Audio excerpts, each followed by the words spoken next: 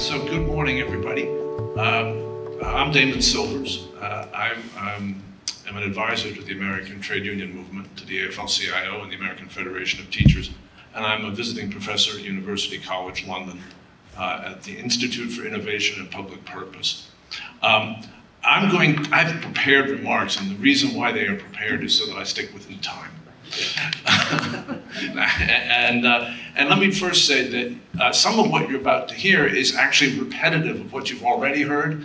That, I think, is testimony to the notion that we actually have a lot of common thinking going on here. We didn't choreograph the fact that I'm going to repeat what a number of people have said. Whether we know it or not, this talks about labor, but it's about some larger themes as well. And that's sort of where the repetition comes in. Whether we know it or not, most of us were taught in school that property precedes government.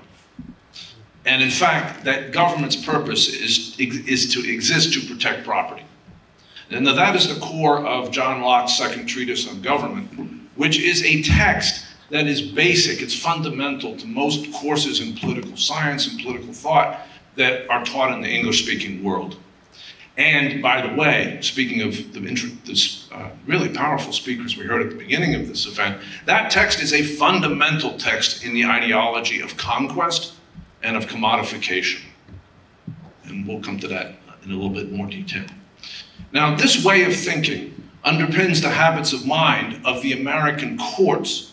And please listen to what I mean, the words I use, the habits of mind, not the actual texts. Right? Not the words, but the assumptions of American courts through much of our history. And it led in the distant past to a whole theory of law, substantive due process, which claimed that our Constitution entirely prohibited economic regulation, and in particular, the regulation of labor markets. And this is really a lot of what Katerina was referring to when she talked about the Constitution protects property. Now, this is despite the fact that the word property appears in the United States Constitution exactly 3 times. And one of those 3 times refers to the fact that the federal government has the right to manage its own property. So in terms of the use of the word property in a larger context, it appears twice.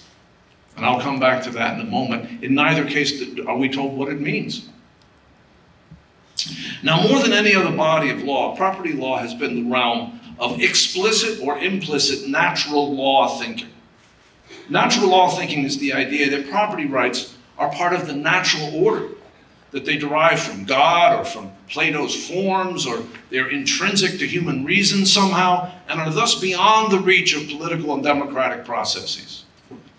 Now, in the first decades of the 20th century, there was an intellectual revolution in American law that was the foundation for the New Deal revolution in public policy. And we heard about that briefly earlier on the screen. At the core of this revolution, called legal realism, was the assertion that property rights were not prior to the state. They were not prior to politics. They were, in fact, the creation of politics. And that the enforcement of property rights by the state was not the protection of freedom, but a form of coercion. Whether or not one thought that any particular approach to property rights was a good thing or a bad thing.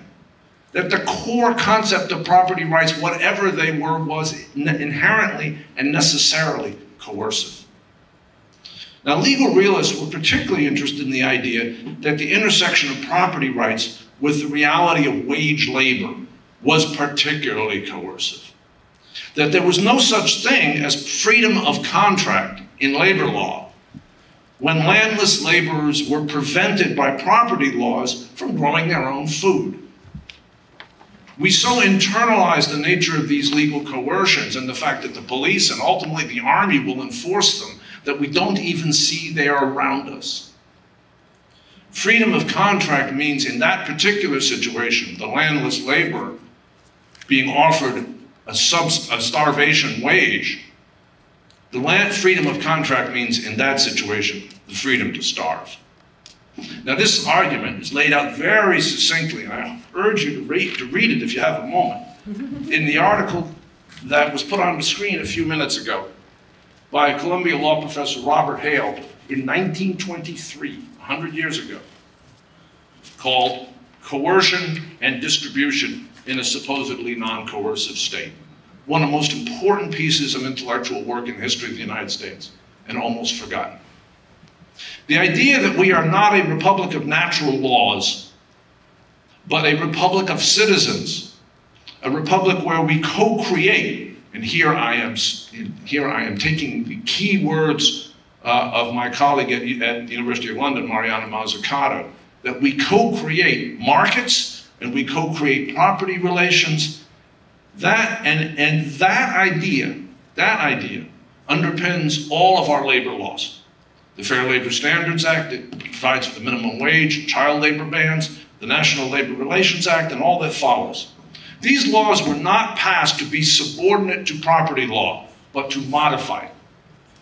And yet, over time, they have been interpreted over and over again by the courts as somehow limited by something called property rights, mediated through the due process clauses of the Constitution, which are the only two places in the Constitution that the word property is mentioned. Over and over again, labor law has been seen as uniquely constrained by property rights, as if there was somehow something suspect about our labor laws, that they are a kind of second-class statutory regime, subordinate to the real laws that are about protecting this thing called property rights, that are popularly enacted statutes. This idea in particular rests on a trick. The trick that the word property in the due process clauses of the 5th and 14th Amendments refers to a fixed body of substantive law, something etched in concrete somewhere, as opposed to a bundle of rights, responsibilities, and relationships that are constantly changing. The whole notion of what property was changing at the time of the drafting of the Constitution and has been in flux from that day till now. And by the way, if you're curious about this, the degree to which the meaning of property itself was in flux during the 19th century is the subject of a huge multi-volume study by Morton Horowitz called The Transformation of American Law. Now, how has labor law been undermined here by property law, or by what judges think property law is? Some examples. In the Supreme Court's Lechmere Stores case, the Supreme Court found that businesses which were generally open to the public could ban union organizers from their property. A case that had a huge impact. Lechmere Stores is a long-gone big box store.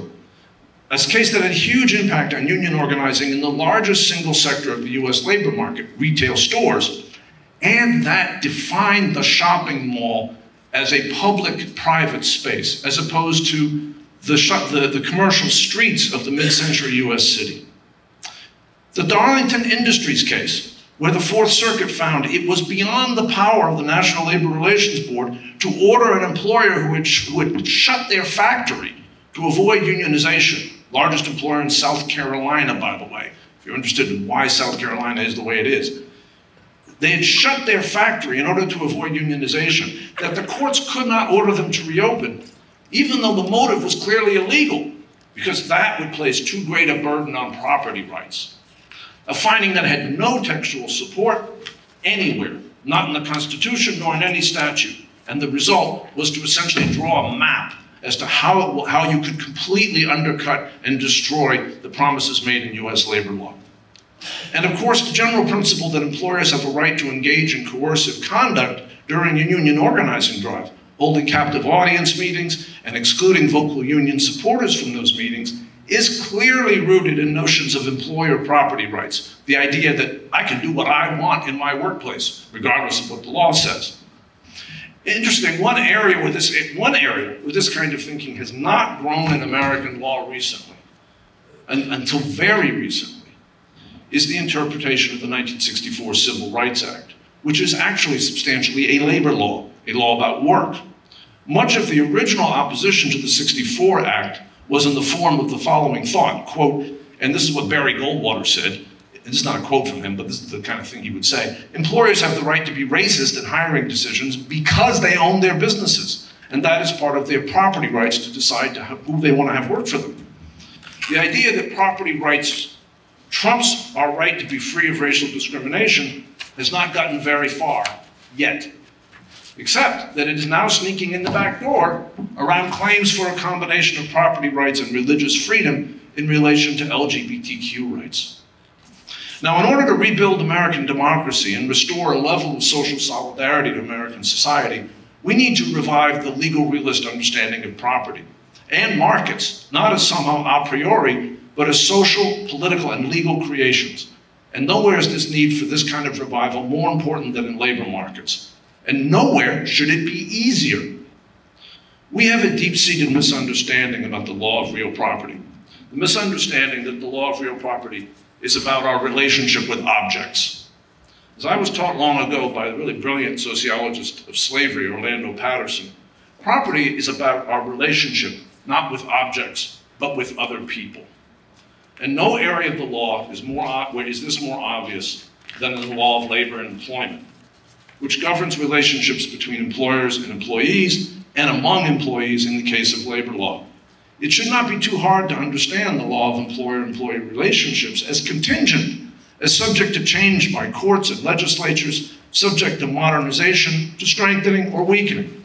In America today, we need to recognize that Locke's account is ideology. The ideology of foreclosure in England and of conquest in the New World.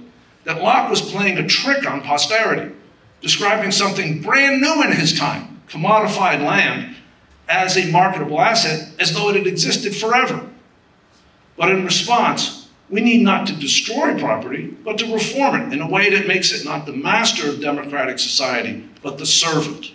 That accommodates a political economy that can provide both broad-based prosperity and a sense of popular voice and efficacy, and a sense of social solidarity and social trust, that we are bound to one another and can trust one another. And this reformation needs to start with labor law. And I believe it needs to start, here comes my specific idea, with the proposition that when people come together in a workplace, be that workplace physical or virtual, to work, they have the right to elect the representatives to bargain with their employer. Not the choice, not the option if their employer acquiesces, not something they have to fight for 10 years for in the courts, but the right. Much as the owner of the workplace has rights associated with his claim of ownership over the place of work or the tools of work. And if I might conclude with this thought, the transformation we need does not require we amend the Constitution. Our Constitution does not incorporate the common law of property. It does not incorporate property as it was frozen in the minds of John Locke or Thomas Jefferson, for that matter. Rather, it is part of our general legal framework and can be changed by statute, including statutes that regulate the labor market. The transformation our society needs simply requires that judges, and most of all Supreme Court justices, free their minds, to quote George Clinton, free their minds from the shackles of natural law thought when they read our Constitution, much as the Supreme Court originally did when it overturned substantive due process and found that minimum wage laws were constitutional after all in 1937. We need to turn our natural law thinking upside down, to realize that in many ways, our labor laws tell us what our property laws mean, not vice versa. Or at least, that's how things need to work if we want our democracy to last. Thank you so much.